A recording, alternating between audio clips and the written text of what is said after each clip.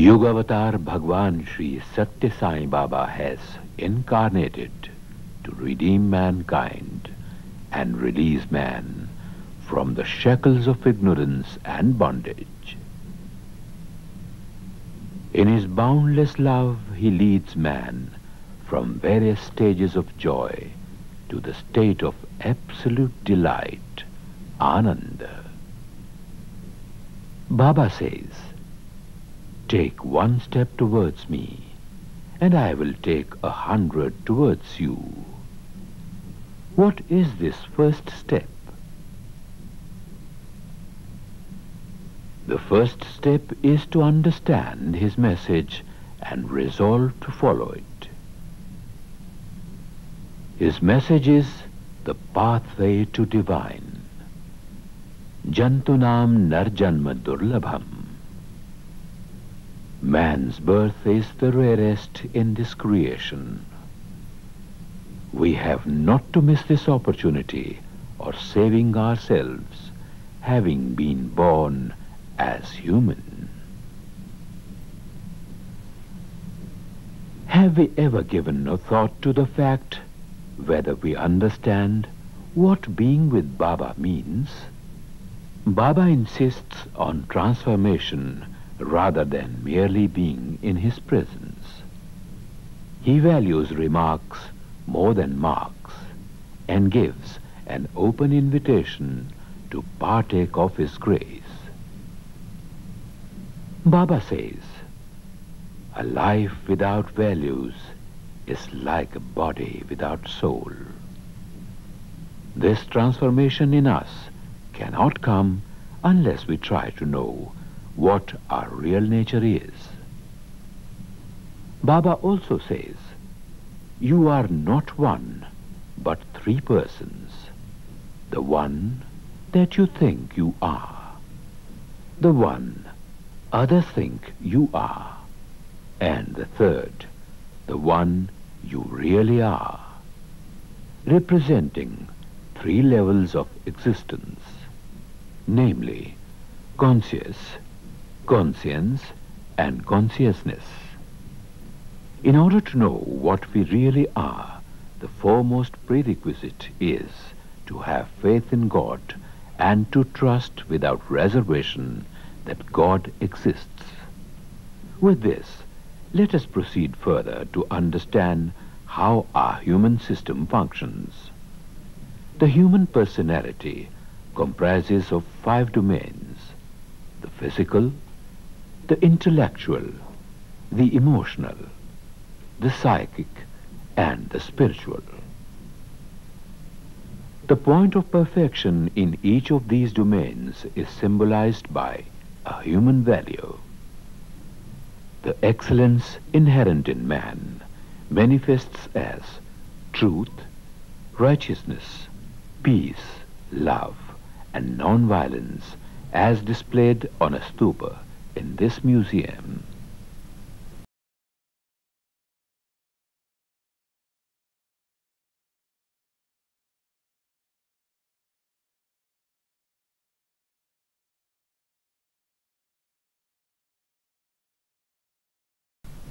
Whenever a man is asked as to what he wants, the common answer is, "I want peace." Or collectively people may say, "We want peace." But what is this peace? How does one recognize it?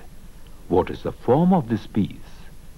The tangible expressions of peace in the human system are a rhythmic breath, a steady heartbeat, and a stable pulse rate.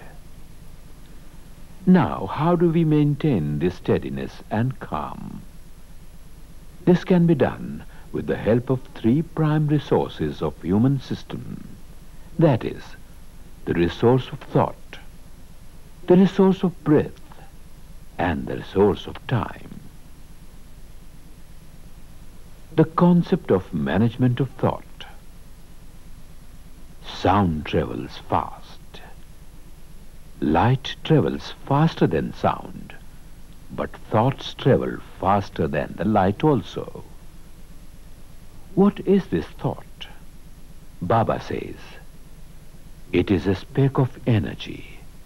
A string of these thoughts continue, a desire, and a combination of these desires constitute the human mind. Baba gives the example of handkerchief, which he often flashes during his discourse. He says, this is a cloth. This cloth is made up of yarn.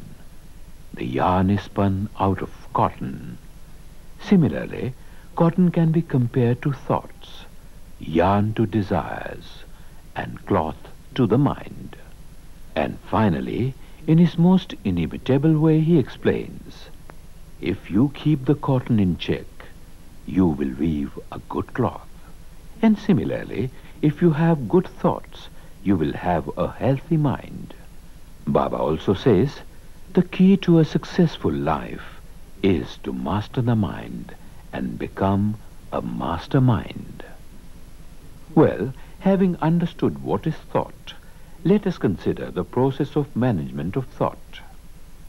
The process is silent sitting, or meditation, and self-audit, or introspection. Baba says, silent sitting is a process by which a man sits silently, stills his mind, and tries to control his outer senses by collecting himself and his thoughts by concentration to use it as a concentrated energy. Secondly, Baba says, self-audit or introspection is a very useful habit that human being must follow at the end of each day by taking stock of one's deeds and actions. This goes a long way in correcting and improving our performance. Through the process of silent sitting and self-audit, if the thoughts are managed, a man is bound to have an improved concentration power, a higher level of confidence, and better control over his senses. Management of breath. Breath is important to man. In fact, it is the living God within man. It is common to all. It is a symbol of life. What does peace imply here? Peace implies a rhythmic breath. If the breath is in rhythm, man experiences peace. The breathing process, which is a continuous process, is always enjoyable if it is in rhythm. How does one maintain the rhythm of this breath? Devotional singing, music, and prayers are of immense help for this. Music, singing, and prayers have an outward rhythm which sets the inner workshop also into its rhythm. Prayers are a means of communication with the ultimate and bring peace. And more so, if the entire family engages itself in sitting in prayers, the outcome would be peace alone. This needs to be done every day to keep the system trip, as in a watch that runs well when wound once a day. Management of time. Baba often says, time waste is life waste. Time is a very scarce commodity, and the secret of the success of any human being is dependent on two important aspects, namely, having the right priorities in life and the optimum utilization of time. What is it that really distorts the management of time? Multiple desires distort priorities. The solution lies in avoiding wastage or the misuse of food, money, knowledge, and energy. Secondly, one must seek good company, good books. It is in good company and in good books that good thoughts find their home. What is good company? Baba says, good company is day-to-day spiritual exercises, such as meditation and daily prayer, devotional singing with members of the family, regular study of good literature, participation in community work and service of mankind, speaking softly and loving everyone, not to indulge in gossip of others, especially behind their backs, sealing on desires and utilizing the savings generated for the service of mankind. Baba insists that service to mankind is service to God. He often says, "Hands that help are holier than the lips that pray." Social service has the end objective of joy and satisfaction, which in turn helps us to achieve the excellence at human level and helps us to understand our inner nature. By following this advice, we can cultivate human values in our life. Let us then, in all humility, pledge to take this first step to divine.